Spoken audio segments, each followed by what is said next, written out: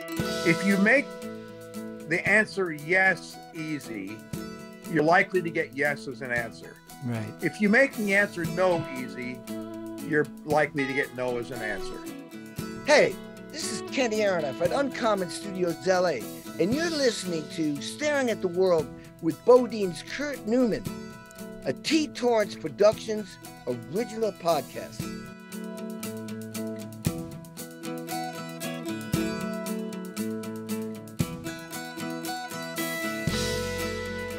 Everybody, this is Kurt Neumann, and this is the Staring at the World podcast. Today, speaking to Mr. Miles Copeland, who is a manager from a little ways back, but worked with many bands of my era, bands like The Police and REM, The Go-Go's, and many, many other groups. He also started the very hip label called IRS Records, which everybody wanted to be on back in those days because it meant you were going to get listened to because they had so many great acts coming out. Today we go back and we talk about the beginnings of The Police and the beginnings of his career in management, which was unexpected. We talk about him discovering the song Roxanne and what a surprise that was to everybody and what it meant to his career and the career of The Police going forward. We talk about him almost getting bankrupt in his early days of starting to manage bands and having to recover from that. Really, a lot of what we're speaking about on this podcast is going to be what I call the creative element. In everyday life, it doesn't really matter if you're in a band or you're in a family or you're in a small business or a big business.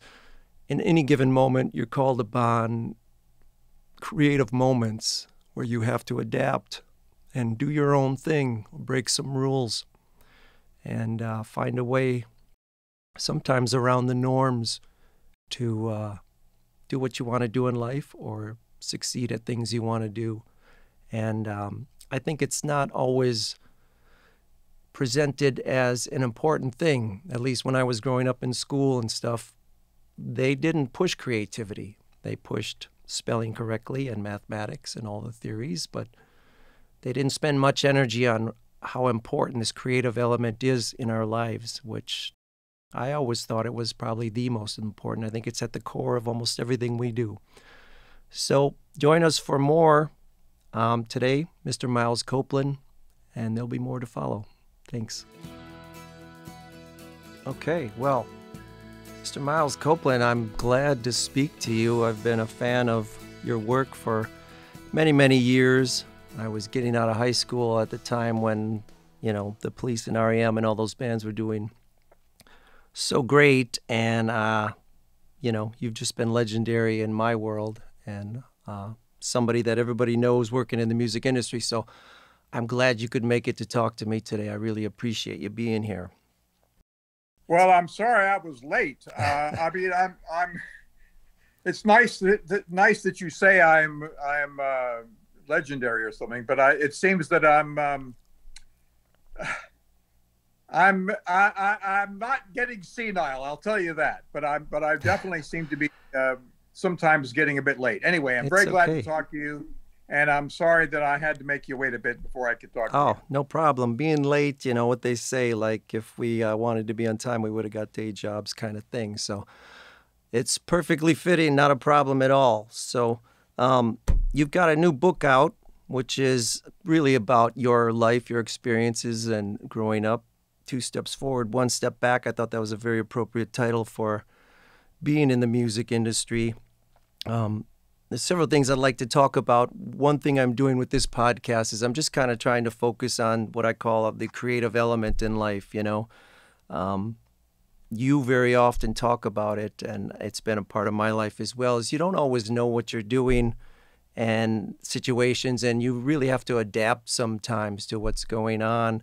And I feel like, that creative element is kind of at the core of everything we do, but it doesn't get a whole lot of recognition in our everyday lives. But in your book and your interviews that I've seen, you talk a lot about that, about having to do things your way. But I wanted to start with kind of your growing up, your childhood, because it was really kind of unique, I thought, and your parents and your different countries that you were raised in and the different experiences you had. So can we start there today, and maybe you talk about Sure. early growing up and where you were and how it influenced you? Yeah, I mean, the reality was, when you're growing up, you don't really appreciate the fact that your life is unique or different or whatever. I mean, what I did know is that when I went to Egypt or Lebanon or Syria, I was an American, and I was sort of singled out as being somebody that, as an American, you're sort of looked up to. And then we would go back to America. We'd be stationed in America for a couple of years, and then you would just be another American, sort of lost in the morass, and nothing special. And of course, you would arrive, and you would be coming into situations where people had friends since childhood, and you were the new guy, Yeah. So you would sort of arrive in America and become shy and introverted because you were the new guy. Then you go overseas and you'd be welcomed as the American, and everybody was sort of a fish out of water. So that was really what my upbringing was like. So I didn't really appreciate much about growing up until later on, really, when I got in the music business and people found it quite interesting, Yeah, it was normal to you at the time, I'm sure, but it is interesting. Your dad worked at the CIA and your mom was at British intelligence, and that's not everybody has parents in that situation. So it seemed a little bit like you had a really interesting scenario going on with your life there. Yeah, well, I had, when I got to be sort of high school, and I knew my father, by that time, my father had left the CIA, and I knew that his past had been that, and I figured, well, it sounds like an interesting thing. I'd read, James Bond, and you sort of imagine the life of the super spy, And of course, my father said, sorry, it's nothing like James Bond. Yeah. Let's get that straight. Secondly, he said, don't go to the CIA. You're going to hate it. There are a lot of people that don't know what they're doing, and you're not going to like it. So my advice is, don't go into CIA. Yeah.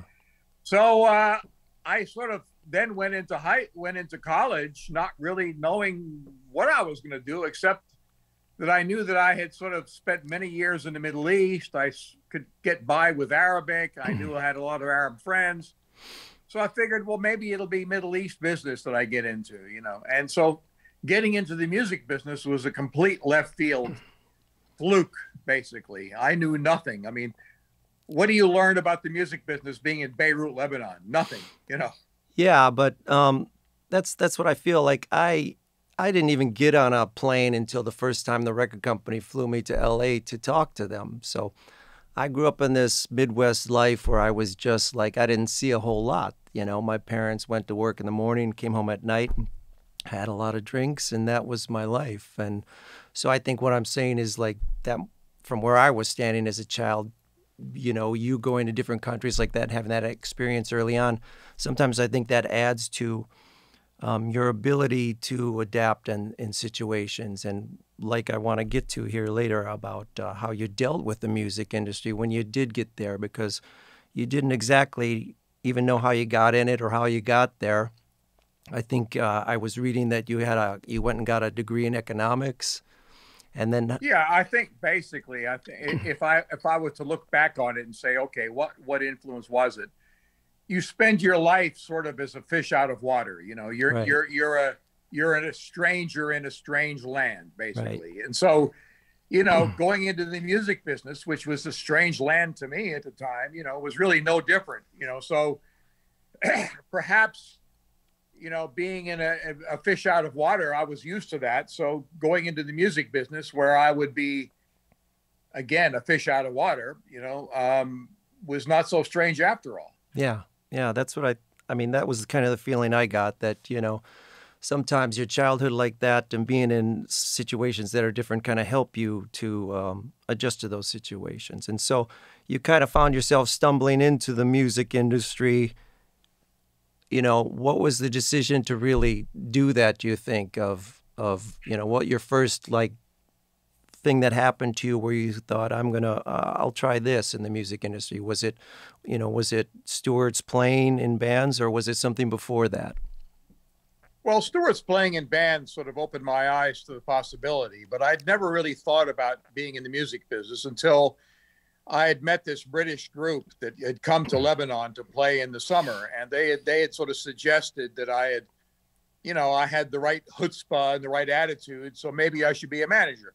Well, I thought nothing of it. And then I went to London on my way to getting drafted to the U.S. Army. And they came to see me and they said, you should manage us. And I thought, well, that's a crazy idea. I'm getting drafted. So I reported for duty, promptly got rejected because I have high arches, apparently, which my doctor said, don't worry, you're going to get accepted because they're not bad enough. But anyway, I got rejected. I was the only one of 2,000 people that got rejected. So I started my music career as a reject, So I sent an email to this group saying, well, it looks like I'll be back in London soon, and they sent an email saying, God bless your feet. Yeah. I arrived in London. They came to see me and they said, be our manager. And I guess at that point I had nothing else to do. It was like, well, I'm not going to be in the Army for 2 years. I have no idea what I'm going to do. What the hell? So I became a manager. Yeah, that's very similar to what we did. We lived in a small town called Waukesha, Wisconsin. There wasn't a lot going on. And we basically approached a friend to say, we need somebody to do this other stuff for us. And, and he agreed, and we stumbled and tumbled through things. And you talked about sometimes that's the best way to get through situations like that, to not overthink it really and not look for all the reasons of things that could go wrong, but maybe just stumble through it and don't be afraid to make mistakes. You want to talk a little bit about that? Yeah, well, I mean, the title of the book, 2 steps forward, 1 step back, is sort of an admission that, I don't care how smart you are, how lucky you are, you're going to make mistakes, so you're going to take 2 steps forward, great, but you're also going to take those steps backwards, you're going to make mistakes. And so that's part of the game. That's part of what you're learning. And sometimes you can learn more from mistakes than you can from successes. So from my point of view, the title of the book is a reflection of that fact that, you have to move forward and don't let a mistake hold you back, because you're going to make mistakes. I don't care whether you're, the head of Apple or the head of General Motors, or I don't care what it is, you're going to make mistakes. You think sometimes that is kind of a strength in that what I felt like is we didn't necessarily know what we were doing all the time, even musically, on our instruments. We didn't even know. I had grown up as a drummer, and so I was a big fan of, Stewart's playing and stuff. But before long, I found myself holding a guitar and singing, which is something I never had anticipated doing in my life. And then I had to adapt to it. I had to figure out something that was going to be my thing. Do you think sometimes that's a strength in not really knowing what you're doing and having then to come up with your own way of doing it? Well, a lot of the most successful inventions were mistakes. Somebody's messing around in the laboratory and mixes the wrong chemicals, and lo and behold, out comes some fantastic new thing, Right. So I think that's part of it, I mean, I started as a manager. I ended up sort of running a record company, then a publishing company. And, so I sort of did everything you need to do in the music side, but I had not started off ever thinking I'm going to have a record company. But Right. It was really out of necessity, because I saw all these bands that couldn't get deals and decided, well, you know what? I can do a record company. I know enough about the business, and how hard can it be, And it really wasn't that hard. So I started the record company, and next thing I know, I'm signing, punk bands. Well, before that, I was signing, Climax Blues Band and Renaissance, various other groups. And then later on, I morphed into doing the punk rock world, So I sort of ended up doing things I'd never intended doing, but that's part of the game, basically, So, and even writing the book, I'd always thought about writing a book, but then again, to actually sit down and write, and you think, well, I didn't like the idea of a memoir because it was too much of a, well, this is what I did and aren't I great? And you should read this because, I accomplished so much, It just seemed a bit egotistical. Right. But right. When the COVID thing happened, I sort of said, well, you know what? I do have a story, and there's a lot of things people can learn from that story, and that was more interesting to me. So the idea that people could learn from my mistakes or my successes, sort of as an inspirational book, more than a, memoir. That was really what I intended to do. So I wrote the book from the standpoint of, I hope people learn something from this. I hope my son's going to read it and get something out of it, Yeah. All right, maybe they'll learn about what their father did, but, so what, but if you can apply some of these things to running a restaurant or a small business or whatever, then the book has a relevance beyond just what I did, and that was really what I intended to do as a book.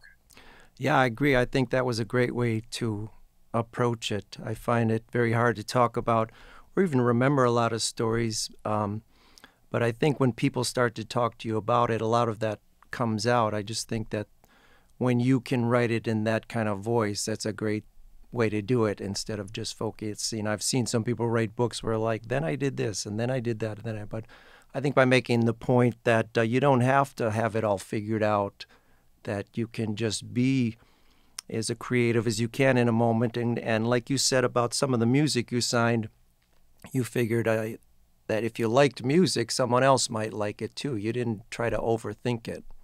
Yeah, I just figured, look, if I like it, I'm not that crazy, there must be other people like me who like it too, and that was really the criteria for signing some of that stuff. So I didn't think, well, what's it going to sell? Is this going to fit some kind of niche? I just thought, well, I like it, so I'm going to sign it. And what I did also, and it's part of the lesson of the book, is that I also made sure that I didn't overspend. I said, look, if I like it, but I want to be free enough to sign what I like, then it's got to be price effective. It's got to be, it can't be too expensive, So when I signed the Go-Go's, for instance, nobody else would sign them. I was lucky that everybody said, well, girl groups don't happen, so we're not interested. And I came along and I thought, girl group, wow, what a great gimmick, and they have great little songs. And, how bad could it be? But we made a deal that was not, certainly wasn't lining their pockets, but it was basically what I could afford. Thankfully, it went to number one, so we all did very well out of it. But the reality was that most of the decisions I made were based on, number one, I like it. Number two, I can afford to do it. Do you think there's much of that in the music industry anymore, as far as? Yeah, I think there's still people who do things because they like to. But I know that the music business now has become big business. So a lot of the guys at record companies, they'll look and see how you're doing on the social media. They'll look at Facebook. They'll see how many likes you have. They'll see how many followers you have. And if you have enough, then they think, wow, that person's interesting enough, because the market has always said we're interested. Very few are going to take a shot and say, well, this artist has no likes and has no following, but boy, the music's really great, I'm going to sign it. That is kind of a rarity, I would think, these days. Yeah, I agree. I thought back in the 70s and 80s, music meant a lot to people, and they would go really deep into records. It wasn't about you had this one single for a week or two on the music charts. I remember records lasting a year and a half, of just going deep into the record. And you think there's, any chance of that kind of stuff coming back around with the way the industry is and the way streaming is? I feel like a lot of it has gotten controlled by the major labels in a way that it really wasn't when in the 70s and 80s, when I think we were both working and interested in the music industry and when we got into it. And I keep wondering if it'll ever cycle back around to that the majors won't have such control over it and people will start to listen to other stuff again. I thought when streaming came on, that was kind of the idea, but then I felt like the majors just kind of came in and controlled it all. And so what's your feeling on all that? Well, people say, everything's changed and, and all that. And I would say, well, yes and no. But the reality is that if there's one rule, people would, artists would say, well, man, it's about the music. It's got to be about the music. And I would say, well, you know what? That's number two. Number one is you got to get noticed. If you don't get noticed, people are never going to hear your music. And that's always been the case. That's been the case for Frank Sinatra, for Elvis Presley. Elvis Presley got attention because he wiggled his legs on TV. Right. The Beatles had long hair. They were from England. So a lot of the great stars, you noticed them because you heard something about them that had nothing to do with music. I mean, the first thing I heard about the Animals was they didn't bathe. And people said, oh, they don't bathe. So, that was what was interesting. The Beatles, oh yeah, those long-haired guys from Liverpool. So that rule of getting noticed has always been there. Spotify can help you get noticed. And then then number two becomes, all right, now you're noticed. Now do people like the music? And, there's always been one-hit wonders, going way back to the beginning of, the music business, So there've been plenty of those, and that's always been the case. But there'll be some who will always come through and last, It seems like things are faster now, but the rule is still the same. First, you got to get noticed, whether it be Lady Gaga wearing wild clothes or Elton John doing crazy stuff or, Kiss painting their faces or whatever. You get noticed, then people get into the music or not. And that rule has always been there. And, a lot of people kind of want to say, oh, everything's changed. And, but remember back in the day, the majors would sign 10 acts, only one of whom would succeed. So they had a 1 out of 10 success ratio, which isn't very good, Right. So they've never been particularly good at signing acts, So, and sometimes it's the act's problem, I mean, I've had many acts that shoot themselves in the foot. I talk about it in the book, that it was their fault that they failed. Other times the record company failed to figure it out, it's the record company's fault or the manager's fault or a combination of all those things. It could be anything. So it's very, very easy to say that the record companies are at fault or the record company failed. But I know many acts that fail too, so it really depends on a bit of luck, bit of circumstance. But the main thing is if you believe and you keep on doing it, you take 2 steps forward and have your one or 2 steps back. Yeah. Eventually you can make it, but you have to believe and keep fighting to do what you believe in.